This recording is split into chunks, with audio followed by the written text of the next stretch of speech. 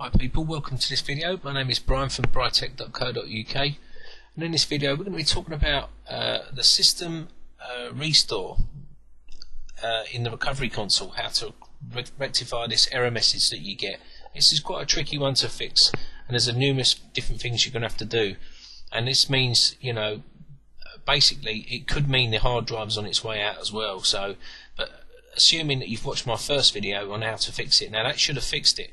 But I'm still getting a few emails from people telling me that they're actually getting access denied and whatnot when they try and do anything. So I'm going to show you a way to actually get the access denied lifted and actually go into recovery console to fix this similar problem in a different way. So let's get started anyway. So what we need to do is go into my virtual machine and actually access the recovery console. So I'm going to go R. So you're going to have to bear with me because this is a virtual machine. I know it's very small. That's the best I can do, I'm afraid. Now we need to push one here. You may have a dual boot, so I'm just going to push one because that's the one I want to enter into. I've not got no administrator password, but if you have, you need to enter it at this point.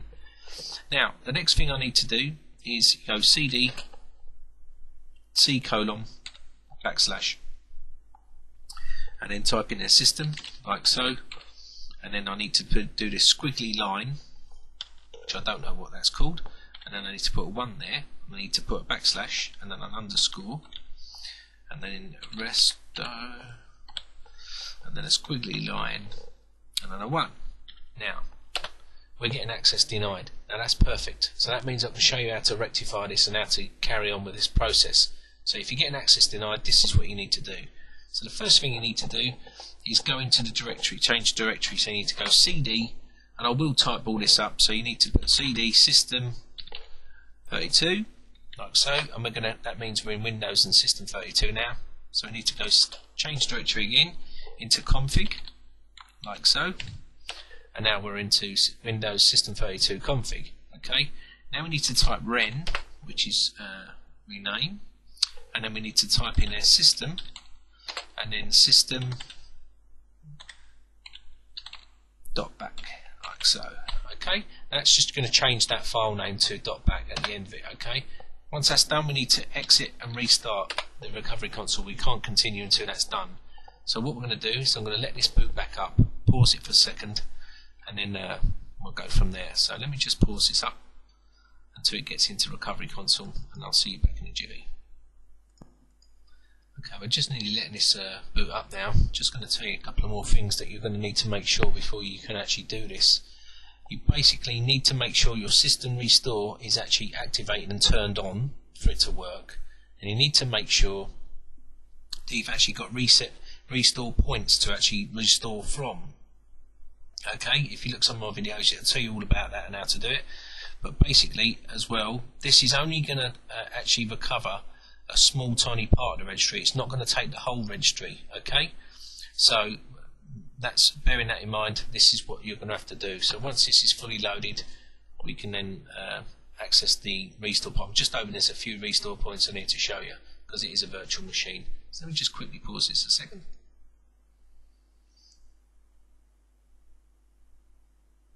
If I can get to it. Okay, so we're back at the point where we're going to get into the recovery console again. I'm going to need to push R when it comes up. So I'm going to push R here. Let me just access the keyboard. That's it, R.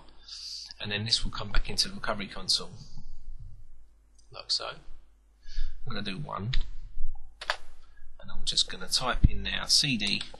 Okay, so we need to go back to the actual C:// system squiggly line and 1. I can see a mistake there already. Sorry about this. I've got a new keyboard, and it's not a really nice one. It's one of those ones with a bend in the middle, and I don't like them. So I'm going to dump this tomorrow and then get a new one. So basically, once we've done that, we need to do backslash underscore resto squiggly line and 1, and what that's going to do is put us in that directory. Okay, so once we're in there, we can type dir, and now we can see we've got the restore points there. So I'm going to use RP1 like I did last time. So basically change directory to RP1. Okay, so we're now in that point. Now we need to do CD snapshot, and as you can see, it's letting us actually do that now, whereas before it wasn't. So it's letting us get into that direct part of the directory where it's saying no. Before it was saying access denied. So we've actually proved the point where it actually does work. So once we're in here, we need to type out now the actual command to actually copy the part we need to do. Okay, so we need to copy space underscore registry, okay, underscore machine. Oh, this key's not very system, and then we need to do space C colon backslash, and then we need to type in there Windows, like so, and then we need to do backslash system. Okay, system 32. Okay, backslash, and we need to put in there config. I'm not the fastest typer in the world, I'm afraid, so it's not my forte. And then system. Okay, and then we push enter here at this point. So now that's saying one file is copied. It's a bit of a long command, but it's done now. And the next thing you need to do after that is overwrite system file, which is done, and then we need to exit this and reboot. Okay, so we're just going to exit that, and that should be all fixed. So let's just see if we get any problems. I'm not sure of these restore points whether they're working or not, but we'll soon see.